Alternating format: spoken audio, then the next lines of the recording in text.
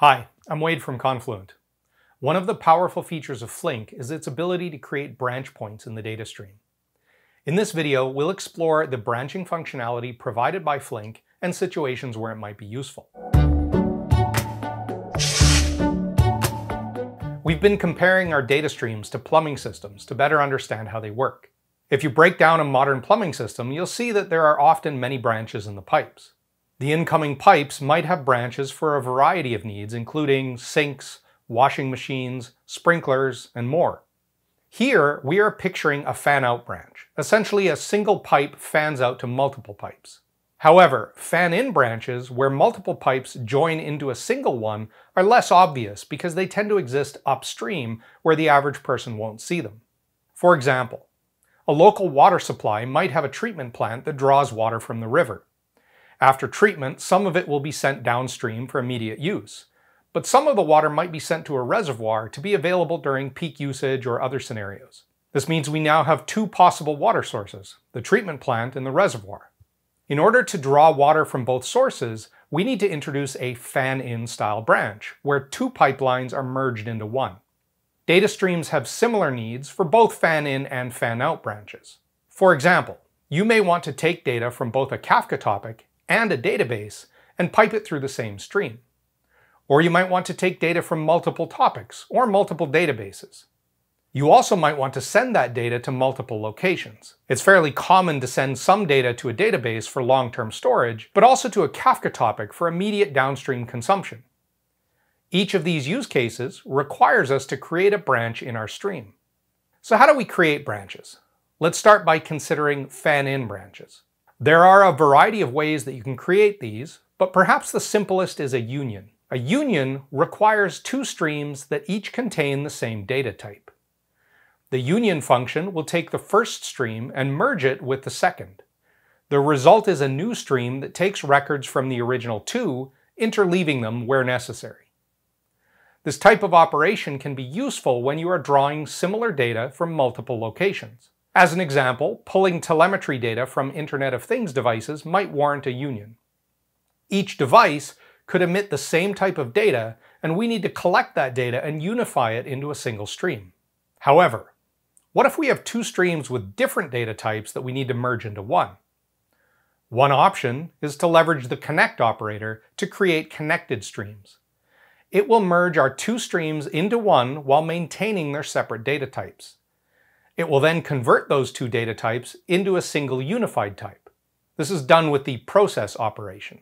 When working with a normal stream, process operates on a process function. With connected streams, it becomes a co-process function. The difference is that a co-process function has two process element methods, one for each of the connected streams. These methods will each take one of the inputs and convert them to a single output.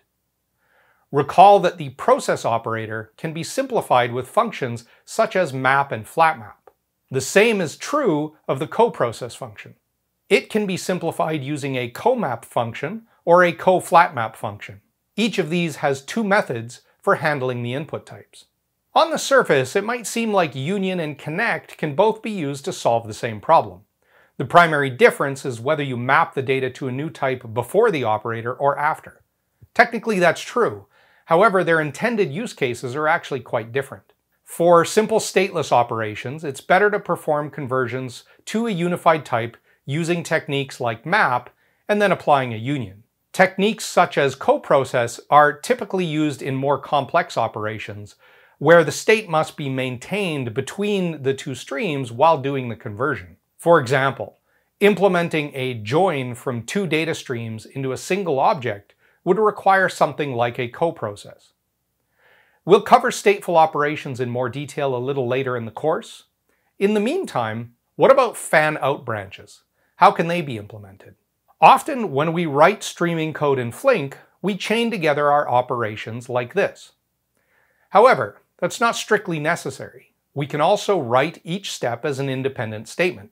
When we do that, it opens up possibilities because now we can take earlier steps and apply different transformations to them, creating new branch points along the way.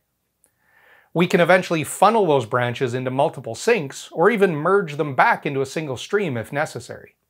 This is powerful and it allows us to create complex data flows. An alternative approach to splitting a stream is to use a side output. This requires access to the context object found inside of a process function or similar. To use a side output, we need a way to uniquely identify it. We do this using an output tag. Output tags consist of a type that represents the data contained in the side output and an ID which uniquely identifies it. These tags must be defined as anonymous inner classes so that Flink can use them to derive important type information. We use the output method defined in the context to create a side output. It takes the output tag that we defined previously, along with the message that we want to send. We call getSideOutput on a stream operator to retrieve any side outputs it produces. It takes the output tag to identify which output we are interested in case there's more than one. This function is not available on all stream types. The base data stream does not include it. You'll need something like a data stream source or a single output stream operator to access this function. The branches we've covered here aren't the only ones. Others become available when you introduce windowing into your stream. This is a topic we haven't covered yet, so we'll have to wait a bit before introducing those other branch types. In the meantime, we can practice using some of these branches in an exercise. If you aren't already on Confluent Developer, head there now using the link in the video description to access the rest of this course and its hands-on exercises.